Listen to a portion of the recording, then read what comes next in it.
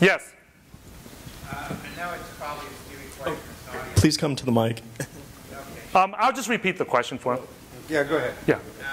Can you explain proof of work? Proof of work? Yes. And proof, okay. Versus proof of stake. Okay, that is a very, I'm glad that you brought that up. I had some bonuses here in case, right?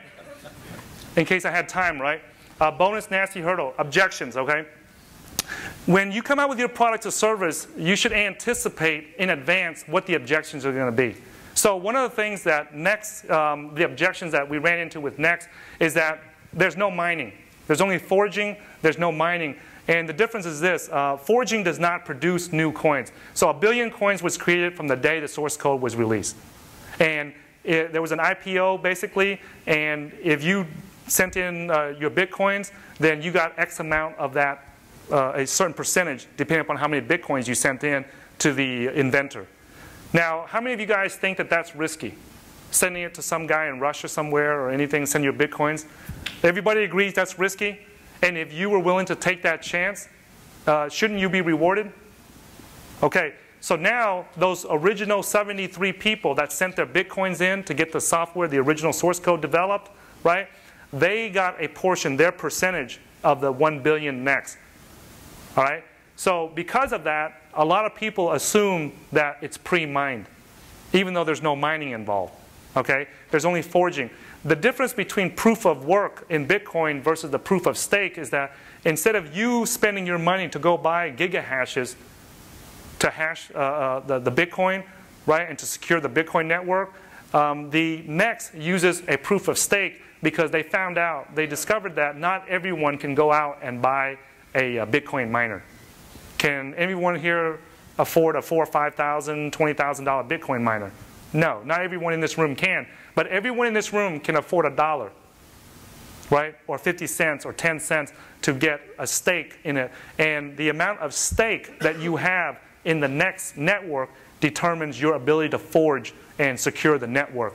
And you get compensated for the transaction fees. Now, once again, as I mentioned earlier about Bitcoin mining, if that's not your specialty, you should not worry about that. Okay? If securing the network if security is not your area of expertise, leave that alone to the people that are good at it. Okay? And just be a user. Okay? And so basically proof of work depends upon how many gigahashes you have, and proof of stake depends upon how many coins you have. Now, a lot of people complain they don't like that because they feel it's pre-mined, but you are going to spend money to buy those gigahashes. Or you can spend money to buy the coins. More gigahashes you have over here, the more mining ability you have. The more coins, Next coins you have over here, the more that you can forge. Does that help answer your question? Yes. Okay. No, I like that concept. All right. So it makes it a lot fairer. A lot of people don't think it's fair because they're just strictly there to mine the coin.